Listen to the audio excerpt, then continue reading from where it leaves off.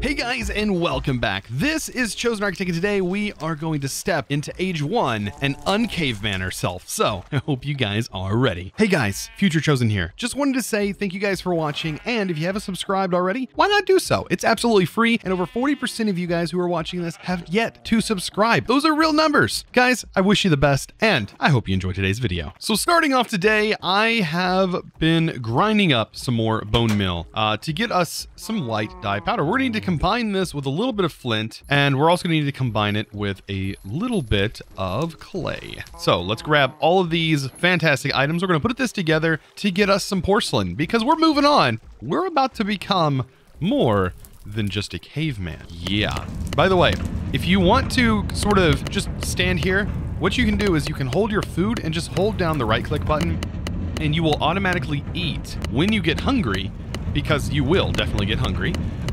And you can still stay here right-clicking this and just hold it. Just like this. Look at that. And you don't have to worry about accidentally dying, which is very possible with this machine. Believe me, I've done it before. So with all of that porcelain, we're about to move into a new age. Well, as soon as we make this next bit, we're ready to go. So I'm pretty sure it is just like this.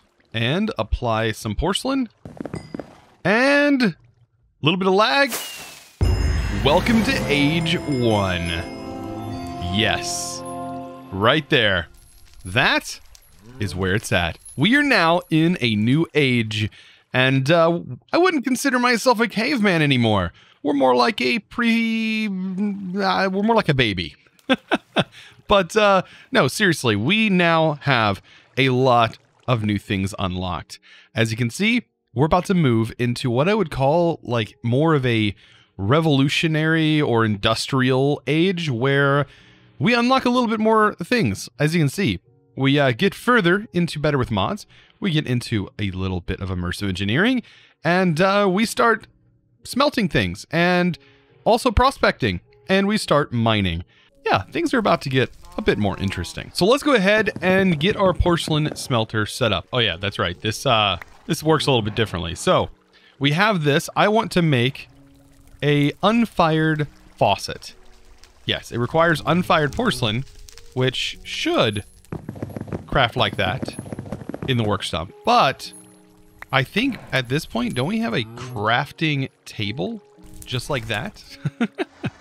So now we can bypass all of this and get a crafting table. Goodbye, work stump. Welcome, crafting table. Oh, this is so much better. Look at that. And there's our unfired faucet. All we gotta do is throw that in there, get that cooked up. Let's go ahead and get this set up. So we're gonna place the porcelain heater on the bottom and then the porcelain melter on the top. And this is going to receive the charcoal. And since we can make charcoal really quick, charcoal like fuel sources is not even a problem. Like it takes just a tad bit of time, but we're gonna have tons of stripped logs, so making it is very simple. Oh, I need to place that back down. That's weird. All right, there we go. All right, so an unfired faucet. All we gotta do is throw that on here. Oh wait, it's unfired. I thought it cooked. Oh wait, does it not cook in here? That's right, it might cook on a grill. Yes, so yeah, we need to throw this on the grill apparently, because it doesn't cook in the kiln. Right, and then we're also going to need another thing. We're going to need a porcelain casting table, and we're also going to need a porcelain basin. And both of them are really going to be used, so you do need to make them. The basin is probably going to be the most used as of right now, because we can't really cast much. Not too much. Eventually we will, but not at the moment. So we can place the faucet on here, and we can throw this down here. And whenever we put something in this melter, which we only have 3 slots, we can then cast it out once it's melted. Oh, also, you see, we can now see what we're looking at. How nice is that? And that is the Walla, by the way, the What Am I Looking At mod. And it kind of tells you what you're looking at, which is very important, I think, in modded Minecraft. So with us entering into Age 1, we now have a bit more unlocked, including regular chests. How nice is it to have regular chests and have a regular crafting table at this point? Oh, it is beyond nice. And of course, just to expand our storage a little bit more, there we go. We can also now make leather 3 times faster with a little bit of a wooden basin here. So this wooden basin can take any item that required water to be crafted in your inventory. It can now be filled with water instead and craft 3 items at a time in that same method. And yeah, as you can see right here, you place 3 in at once, and for 1 bucket of water, you're basically getting out 3. So since water is kind of finite for us, you know, it's a better way to preserve water. We can also make a stone hoe. Oh, this is so nice because now we can get some actual produce made. Right. Bunches and bunches of produce. That's exactly what everyone wanted, right? Where in the world did my sticks go? I promise I'm pretty sure I had sticks. So of course, bam, now we can craft just like this. I'm also gonna go ahead and make a dowsing rod, which is gonna get us into prospecting. And we now have a field manual, which is going to tell us a little bit about how the geologist mod works, which if you've never experienced this mod, basically instead of having ores that are underground here, which we might actually have some just down in our mine, we might see some, I don't know. That's our low-grade charcoal. But down a little bit further, oh, there's a creeper down here. Let's avoid that for just a moment. It's not a normal creeper. I wonder if the creeper thing prevents these guys from exploding. All right. Ooh, we got 4 gunpowder out of that little guy. So yeah, I was wondering. Oh, yeah, right here. So instead of ore just piling up in large quantities, like you would normally see, or piling up in little like ore chunks, instead, what you get is these massive ore veins. And like this particular one is malachite. And what malachite is actually copper. So there's going to be different names for different things, more realistic names for different materials or for their ore type. And yeah, we're going to need to take some of this. I'm glad we just got some. Like that was pretty easy. But yeah, when you do find them, they are going to be in large veins, which is really nice. I prefer that over mining over and over and over again. You just mine so much cobblestone just over and over just to find 4 pieces of iron. With this, you do a little bit of searching and you can find entire veins. Like that was a vein so far, 15, plus we had already mined through it because areas that we had mined prior to this, those ores were hidden because we were just too caveman to know what they were, and we couldn't even see them. That's how caveman we were.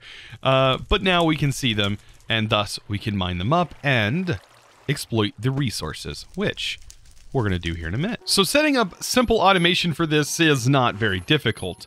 However, we do need to have access down here to our little smeltery. And to do that, I'm just going to carve out a little bit of an area. Of course, if my pick wasn't broken, that'd be great. But I'm going to carve out a little bit of an area to give us access to the bottom half here. And I can add a stair. Now that we can craft things a bit easier, I can now just craft cobblestone stairs just like that. And slap some cobblestone stairs right there. And then that gives me access in this little corner. Even though I do have access right here as well. So I do like the kind of aesthetic of having this open. Let me go ahead and slap some cobblestone down here. And bam, we have this nice little area. I do want to place something right here. Let's see. Just to add a little bit of flair, a little bit of decoration. I don't know. Can we make walls and fences yet? Yes, we can. So fences are now available to us as well. We have access to just a few more things. Like, and this right here, that's what it's all about, right? Let's go ahead and open this up. So a fence, this will be a gate, right? A regular gate. Would a gate look good here? Opened up like that? Even closed. It looks pretty good. I like it better open though. So there's a gate. All right. So with a little bit of decoration. Anyways, I wanted to talk about this though. We just got this copper cluster. Now, if we put 9 in here, that is going to guarantee us enough to be able to pour into a casting basin. Because we don't have a cast yet, we can't make casts, we can't do individual ingots. We have to set it up this way. And the best way to do that is to make sure you have enough to put out an entire block of the material. that's where we're going right now. That's what we're going to have to do. So in order to get the copper out and actually use this material, we have to go about doing it this way. Now there's a couple of other ore that I need to get. We need to get tin and we need to get coal. Right here is how I am doing this. To make this a little easier on you, I recommend doing it this way as well. To find coal, you see I have coal and I have what the ore looks like, I have what the sample looks like, and I have the biome that is recommended that you can find it in, which is the Darklands. And there's the forest biome as well. I think you can find it. Then tin, of course, can be found in a birch biome, which is, I believe, part of our island here, is a birch island. That's how we ended up finding that. And then we also have some other areas you can find copper, and that is going to be in a dark lands or a foresty area, foresty biome. Sorry, we're not in a birch biome. We did not find tin here. We found copper, which is in a forest and or darklands. Those are the two places, and it does tell you in here where you can find those ores. And as we move along, it's going to, I'm sure, tell you where those particular things might be found, and it might not. I don't know. That might be something that you just need to discover yourself by walking around and discovering these new little blips. Remember how I said don't break the ones that sound like gravel when we first started? That's because technically they are samples. Yes, and if you would have broke them, you would not be able to find those samples that you broke early on. So knowing that this sample's here, using this dowsing rod, we can look down and see if there's any ore that is down here. Of course, we just mined it up, but usually within a chunk of this area being here, and to access that, you can hit F3 and G to pull up a chunk boundary. It doesn't look so well with shaders, but yeah, F3 and G will show chunk borders. And I think you can also do it with F9. That mod is in here as well. But either way, look within that chunk. You might find it usually within that chunk area. As you can see, we have another area over here that we haven't even mined that potentially has some as well. And we might be able to just douse a little bit until we find it. Like it being, it says up to 48. So up to 48 blocks, it should easily be able to find at least a portion of it. And then once you do, you can mine down. That is one of the reasons why you're able to create stairs. But we also have the ability, once we mine down, to just climb back up by hand, which is very, very handy. I almost forgot to mention, but you can also break this, and that will net you a single piece of the material as well. Oh, and right there, we ended up finding where the ore is located. So all you gotta do is you would just mine down, and there you go. You found a bunch more of the copper. So our block is ready to pour there. Look at that. That's going to get us a whole block of copper.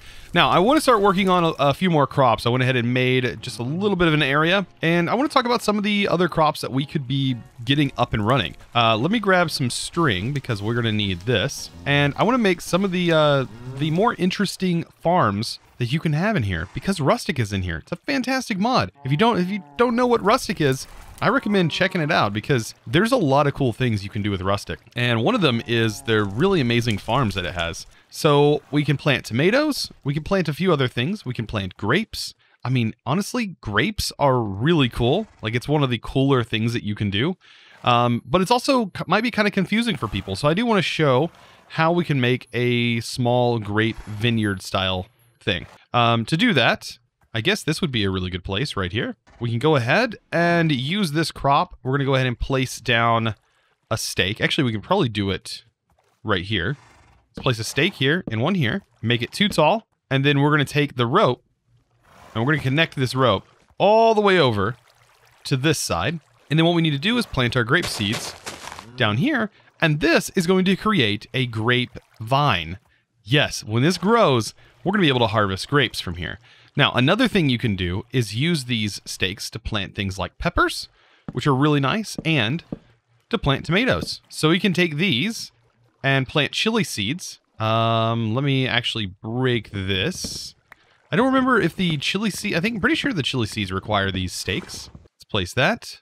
No, it does. It requires it to be placed on something. I thought it was a stake though. Yeah, I was right. My goofy self just didn't place 2 stakes. Anyways. So right here is a chili pepper seed, and at the moment I don't have enough stakes, but we'll make some here in a little bit. But I can also place the tomato because it works very similar to this. And we just click on the actual post itself. Yeah, I don't think it'll grow like this. We can place it, but it's not going to grow to its potential. You definitely want it to be a little taller than that. Same as this. Look at it, it's already growing. There's the grape seed. Hemp seeds are, of course, going to be another major benefit, and we definitely need it planted. I'm also going to plant some pumpkin seeds, as there's a lot of practical uses for pumpkins. So we're going to get those planted. Also plant a couple of melon seeds. Why not? And I think that's the majority of the major seeds that we're going to need planted. The rest I'm going to kind of fill in with some wheat and some other crops that we have. Like, I don't know. We have like rice seeds. Those are going to be important. That can make pretty much like a slime variant. Another useful item is going to be a stone anvil. And as you can see, when we made that, we also got a stone mallet. This is, yeah, going to be a new thing that we need to get into, because I just pulled out my block of copper. To place this here, we need, of course, left click, not right click like you do on this. Left click. And then that will bust open and turn into, as you can see, regular copper ingots. And that's exactly what we need to do. So let's do some prospecting. So as I was out looking for some things, look who I found. Yeah, that's the librarian. He offers the Antique Atlas, which would be our first book. This is going to be our first like mapping style ordeal. What just casted me up in the air like that? That was weird. I just got like randomly thrown up in the air as if I was using my kite. Okay.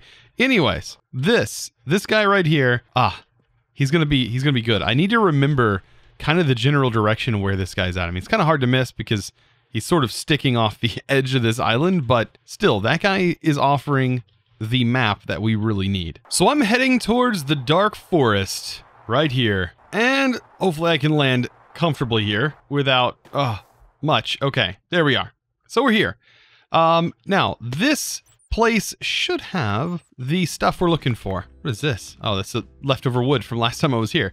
So we're looking for coal, because there's supposed to be coal deposits here, and hopefully we can find some.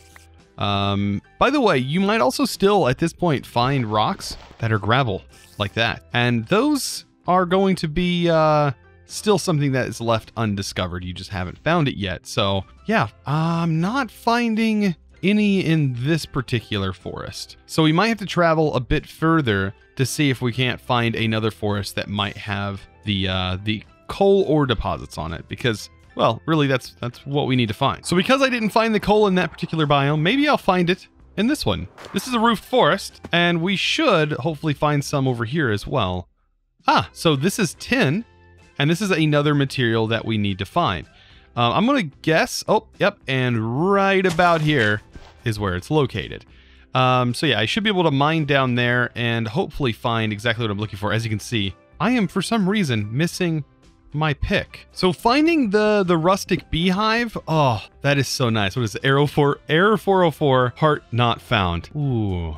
The Tin Man. What a reference. Anyways, so it does look like the ore deposits are, not as large as I remember them, but of course that makes total sense. We are on an island, so they can't be as large. But they're a pretty decent size, as you can see. Now, us getting the bee, back to what the bee can offer. It can actually speed up our crop growth. It is a fantastic tool for speeding up crop growth, and can also be used later on for some other recipes as well. So getting that bee was actually really nice, and the earlier you get it, honestly, the better off it is, because you need to get more bees, and all you need is one bee to start that process off. Yeah, I sort of mentioned how they looked like they were smaller. I was mistaken. These are basically the same size. Yeah. I've already mined over 2 stacks of tin, and I still have more to go. Like, this whole area this was all tin. I don't even know where it ends. Maybe I'll end up mining up the whole island before I'm done. All right, I had to stop at 4. I mean, I had to stop at 4 stacks. We'll come back to this later. It's not ending. It's literally never ending. There's so much ore here. Like, that's ore. That's ore. So yeah, that's ore. Once you find an ore vein, oh my gosh, there's more ore. I'm out of here. This is too much ore. So since I've mined all that ore, might as well find some coal. So I found another roofed forest, or another, as I would call it, dark oak forest. And yeah, right here is a coal sample, which means, oh, there's coal like literally right here. By the way, don't mine straight down. I mean, well, mine straight down, but mine 2 blocks at a time. That's sort of the best way to go in a down direction, because you don't want to fall into the void. And that's probably there's a good chance that can happen if you just start mining like straight down. So I'm getting myself some glass here by putting some sand in here, letting it cook down, and each block of sand will equal a piece of glass. And now I'm also getting the copper to go in it as well. And I also need to start working on getting our tin. Now we can sort these by 9 a piece, and we need to make sure that we end up with that amount in our inventory. That way we don't end up with some weird amount because one random piece goes in, and yeah, we just end up with an odd amount in this smeltery. But as you can see, we can knock this out pretty quickly. So we can also now make ourselves a regular furnace. And what do we do with a regular furnace? Well, we automate it, of course. What else will we do with this furnace? So to get that all set up, I'm just gonna cut out a little bit of this side area. And actually in the middle here, we don't really need this ladder. We don't. What I'm gonna do is take this ladder out. We're gonna put something else here because I'm able to just climb up the wall, and I think it's almost easier to do that, to just climb up the wall like this instead of using the ladder. So let's go ahead and get our furnace placed in here. Actually, I need to place my chest first of all. Place a chest right here. And I think it would be easier to have it actually on one level lower, potentially. Just have it down here. So instead, let's place our chest in the floor, and then we can place our hopper. And this hopper should be fast enough. Shouldn't cause any problems to have that hopper there. And then, of course, right here, we are going to have our furnace. To the side of that furnace, we're going to have a chest right here. And this on the side is going to be where our coal goes. Of course, that is going to get the coal. We can put a little slab here, and then we'll also make sure the back here is a different material so it matches everything else. And then up top, we need to make sure we have enough room for another hopper to go on top, and then a place for a chest. And then of course this needs to be some kind of slab or something like that. And then I just decorate the side, just making sure that everything stays consistent and we have a good looking build. And of course I can kind of customize this to my liking. Now that our automation is set up, we might as well use it. Right? I mean, let's figure out something to do with this. Can these, by the way, can these trims, they can be placed on the underside. Oh, that looks so good. Apparently I dropped an unfamiliar item. Oh, glass is apparently something that we shouldn't be able to make at this point because I haven't discovered it yet. Interesting. Okay, well, I'm still working towards everything else. As you can see, I just ran out of coal over here. So we do need to definitely mine more coal. That's going to be very important, and it's going to be an integral part of our entire automation system. But right here, I'm going to place some coal, get that into our hopper, and then just place some clay. Because before we end, I definitely want to get myself a nice little immersive engineering setup going. So I don't want to forget about the bee. We do need to at least make one apiary for right now, and just throw this bee in it. That's all you have to do to get things started. By the way, this is how I'm going to be getting out from this point on. And I'm just going to place it near some of my crops over here. Like, might as well place it near the rustic ones, for example. Let's place it right here. And then all I got to do is place the bee in. And now we have a beehive. I don't think we need two. I think one does fine, and it should start to produce even with just one in here. Well, I was completely wrong with the furnace. Apparently it can't cook clay. Okay, but this can. So this is free. This doesn't cost any coal. So we'll just cook our clay here and make our bricks. I mean, I guess that makes more sense because it is a clay kiln. I probably should have thought of that one. Yeah, that's my fault. So one of the last things we need is a kiln. So I just need to make it. Now this is going to require 1, 2, 3, 4 of these to be made. I think we need 8 in order to make a full kiln because it is a 2x2x2 multi-block structure. We're also going to need a hammer. So a hammer from Immersive Engineering, in this case, is going to require some copper and some string. As it is a 2x2 structure, it is going to fit kind of odd into most of our builds. But I think what I'm going to do is just, it's going to be placed outside, of course. I wouldn't want to place this inside. It's going to be cooking things at incredibly hot temperatures. So, of course, it needs to have a nice little place outside. And what better place for it than this nice little spot in the dirt? just like that. We smack that, and there we go. We have ourselves a kiln. Now, you can cover this, decorate it however you want. I'm going to use some cobblestone and make it just a little bit better looking than it currently is. Because right now, of course, it's not that appealing. I mean, there's really not that much you can do to make it better. But, I mean, if anything, we could at least spruce it up with a couple of our cobblestone blocks.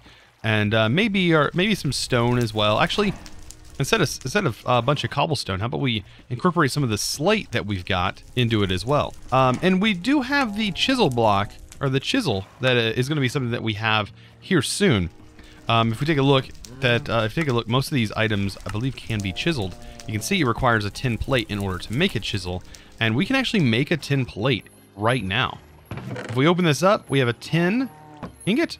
If we throw it on here, we should be able to hit it with the hammer and turn it into a tin plate, thus getting us a chisel. Oh yeah. And we can make things look a little bit nicer now.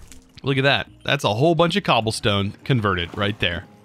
Man, I miss chisel. So with this put together, this little brick hut, we can throw in copper and tin, and that is going to produce bronze. That's right. And we're leading into sort of the middle of Age 1. Now, you're like, hey, you haven't done some of these other quests on the side. Believe me, we'll get to them. The one with the hunting dimension, it's something that's definitely needed to be done. It's a really great dimension, but it's also incredibly dark until you have a nice light source.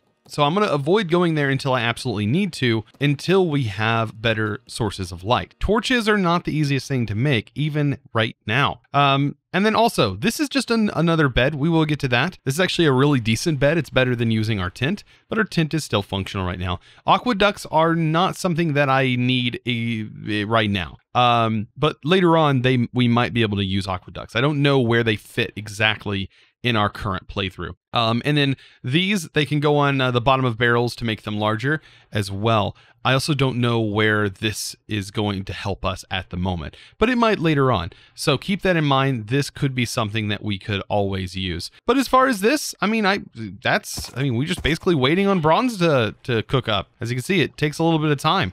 The kiln is really slow, but it is the first stepping stones into the Bronze Age. So as always, I want to give a huge shout out to the Patreon of the day, and that is going to Saber 19. Let me go ahead and get that. Thanks. And thank you so much, Saber 19. I really do appreciate you, and I do appreciate all of my Patreons. Guys, if you're interested in that, of course, you can find that linked down in the description below. And it comes with a lot of awesome perks that you can use on Discord. We already have an amazing Discord community, and I welcome you guys to join in on that community. But if you're a Patreon, you also get some bonus benefits. So guys, I hope you enjoy. I hope to see you in the next episode. You guys know how it goes. Don't forget to click that subscribe button and also give this video a huge thumbs up. As always, thanks for watching.